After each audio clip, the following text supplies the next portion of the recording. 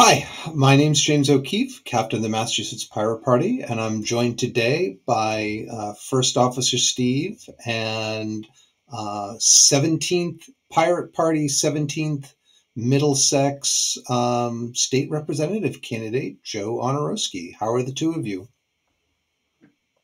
Doing good, Jamie. I am fantastic and glad to be. So, Joe, you had some good news for us. Yes. So I am officially going to be on the ballot. Um, there was a little bit of snafu with some of the pages. We didn't cross our T's and dot our I's. So we're gonna get that done. But I have well more than enough, thanks to the effort of all those who have been behind me. I appreciate everybody who's volunteered their time, and no small part to Jamie, who kicked me in the butt to get me going. Thank you, Jamie. And we got the signatures. We've had a lot of great conversations with people, and um, I'm going to be on the ballot. I am another option for the American people, especially in the 17th Middlesex district. And even if I lose, if I walk away with getting them to implement some of our policies and really shake the pillars of heaven, I will be really happy. But I'll be even more happy if I get at least 4% of the vote, um, because that will make us an official party. Correct? No, that's only No if we longer. get if we ran a statewide candidate would we get and we got 3% of the vote. Okay, so we'll still be a designation. But you know what? I would be happy if I get 4% of the vote. But I mean, obviously, I'm going to go and I'm going to campaign and I'm going to campaign. A lot of the people who I've talked to really don't even know who I'm running against. And this person's been in office for quite a while. Miss Howard has been doing the job for a while, and there's a lot of people who don't even know who she is. So is So, is this shaping up to be a two-way race? um, as far as I know, there are no other candidates. Okay. Uh, but that's a good question that we didn't ask. But as far as I know, there's no one else in Middlesex that I've Okay. heard of. I hope it's more than one, and hope it's more than just me and Howard. But um, so long story short, there's we have more than enough to make sure that even if they contest us, there's very low possibilities of them being able to take me off the ballot. Um, and we're just going to make sure that that happens. But that being said, I'm filling out questionnaires. I'm trying to get endorsements, and the next week, I plan on really hammering out every single endorsement I can get my hands on and try and solidify my positioning, my stance, and post that. I know I got one done, and there's quite a bit more to go. So, but I don't want to take up any more time. We have quite a full docket today. Like we actually had to trim some of the fat of what we were talking about because there's just so much shenanigans all at once, you know. So, Jamie. Well, I just wanted to note to give a thank you to the state elections division. Some of the forms had not had the proper stamps from the municipality, and they were nice enough to point those out. Did a count of how many signatures were. Joe had enough to get on the ballot, and it's just a matter of getting those back to the you know to the elections at the town or city and then be able to get those validated and back to them. Just as Joe noted, to provide an extra cushion. But it should be a good shout out to State Elections Division for that meticulousness, um, as well as, of course, as always, the OCPF with their help because they're just excellent. So, other news that we have on our Signal channel, there's been some discussion back and forth about different mesh technologies and specifically one that allows simple messages to be sent out over a broader network and over large distances. So that, for example, If there's a power outage, you can use one of these battery powered devices to send a message to somewhere that doesn't have a power outage and spread those out. So that MeshNet meeting, which is organized by Pirate Mickey, will be this Wednesday, May 22nd at 7 p.m. Eastern. It's at communitybridge.com/town hall, and the access code is together.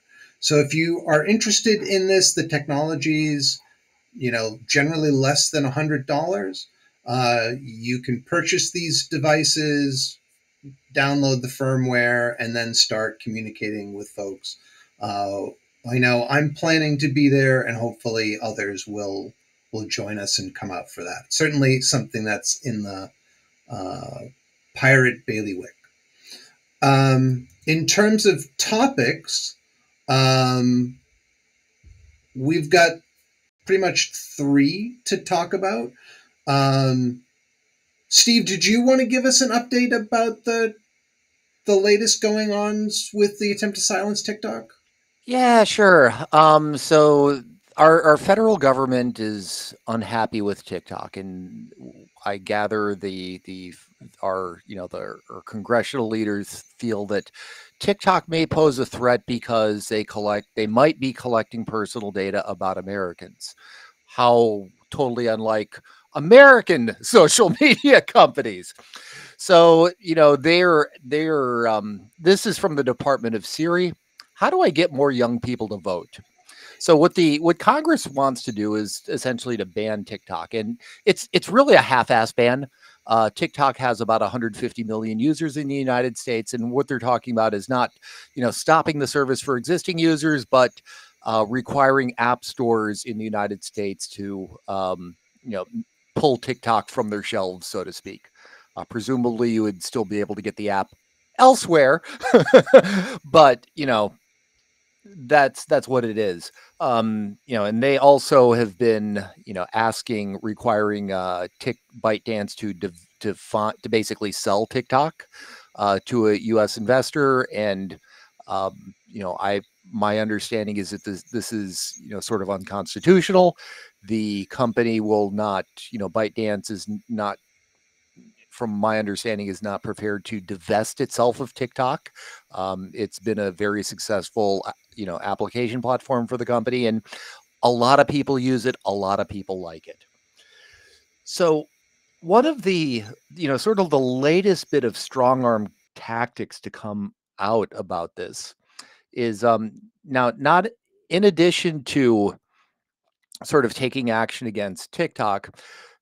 Congress is now become interested in investigating any company that helps TikTok defend their rights, defend their right to free speech in the United States.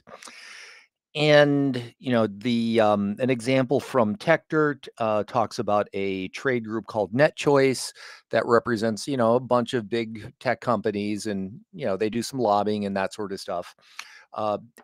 It had TikTok as a member organization, and now no longer does, because basically a few people from Congress told NetChoice that if you don't drop TikTok as a member, we're going to have a congressional investigation of you. So it's sort of the federal government strong arming, and basically trampling on freedom of association, which is another one of those pesky First Amendment rights. Um, in terms of, this does seem a little bit like the McCarthyism of the 50s. Have you now or ever been a member of the Communist Party?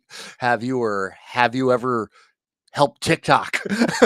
But it's a little disheartening, and to see Congress stoop to frankly such a low.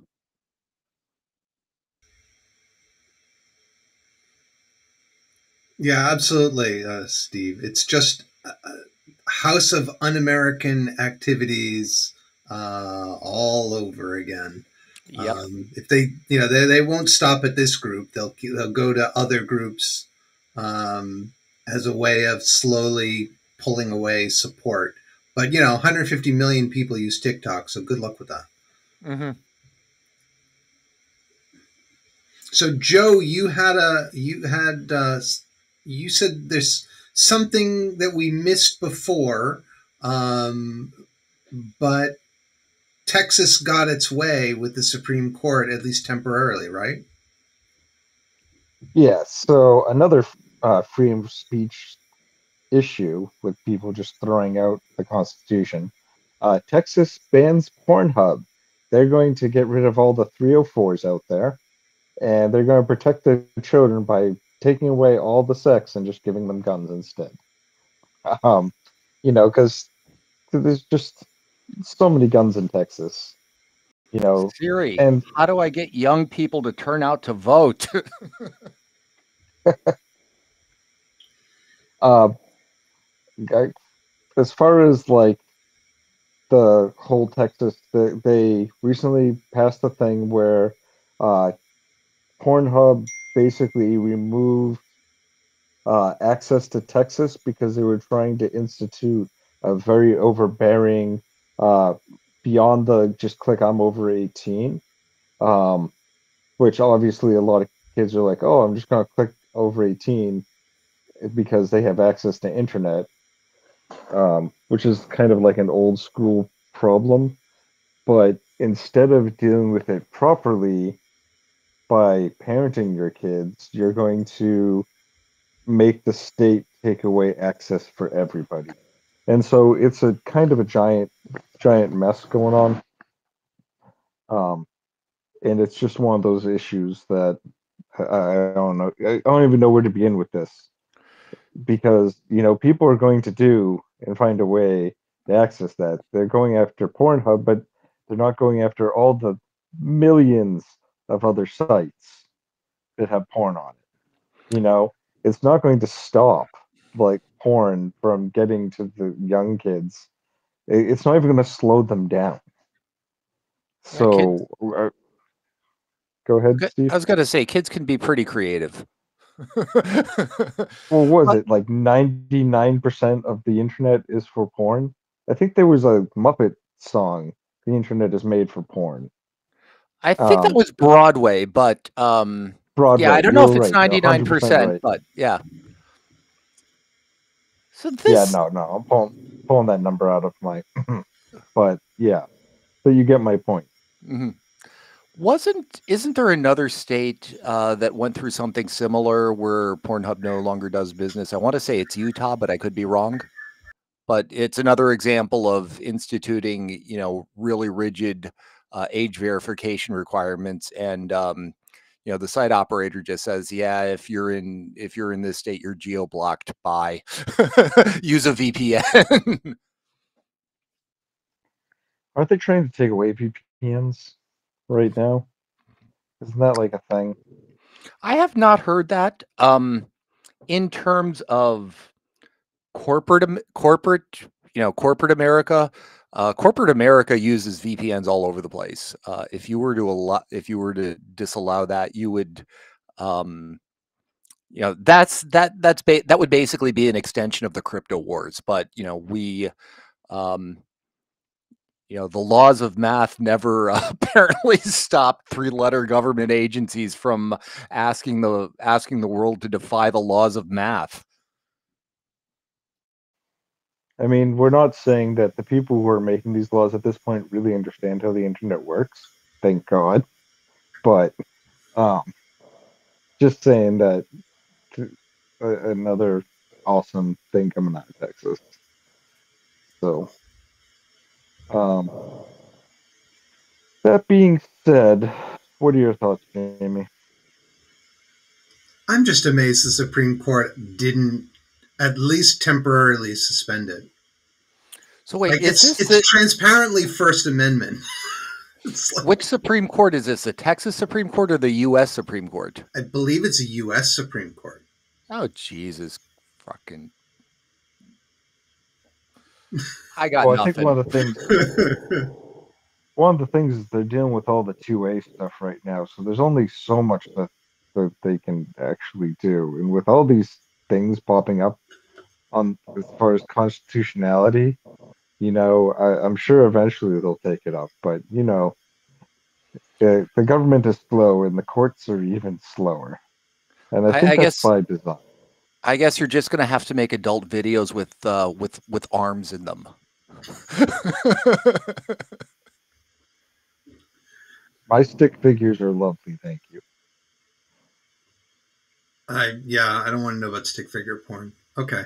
So, quick shout out to our fellow pirates in the European Union, especially um, especially Pirate Party MEP Patrick Breyer, who has asked the European Commission for an opinion on the decision of French computer game maker Ubisoft to basically make their computer game The Crew 1 unusable from April 2024. So, like many games out there, it has a server component. It's not just what you run on your computer. And so they're going to shut down their servers on April 2024. And so he's attempting to stop that simply by um, seeing if this runs counter to EU copyright law. Um, the questions he asks is this a breach of EU law? Which limits does EU law generally place on computer game manufacturers when decommissioning previously sold computer games? And which authorities are responsible for enforcing the regulations? So, we've seen this in a variety of ways where um, companies will just shut down their servers. They're not going to do that anymore, and the money that you spent in essence becomes useless. You can't play the game anymore. Or we've seen people try to resurrect old games and be able to replay those on new devices. And I believe Nintendo has been against that. So, anyways, thanks to our the pirates standing for all of us in the European Union, in the European Parliament. Thoughts? Well, I'm interested to see where this goes because if we're able to resurrect some old games, like there's some old games that were bought out by companies that were wildly popular in their day, but just got completely bought out and crushed and are being sat on. And I'm wondering if that's the case, if there is limit to a limit to that, or if they actually win cases there, then we could possibly win cases here, and it might be worth pursuing. And then some of the ideas of those games could be re-hashtagged, re-brought into new.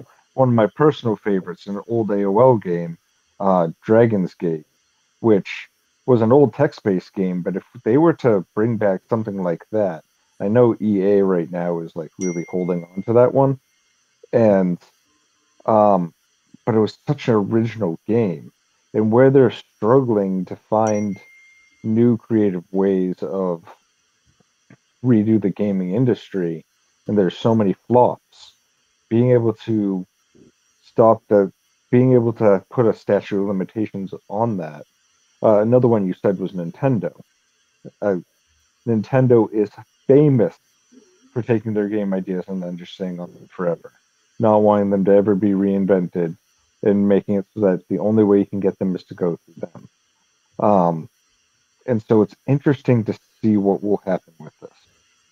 So all the love going out there, especially me being a hardcore gamer, no shyness about being a gaming nerd there. Um, and I'm really hoping it's one of the biggest reasons why I'm so against copyright law is because it really just crushes the ideas.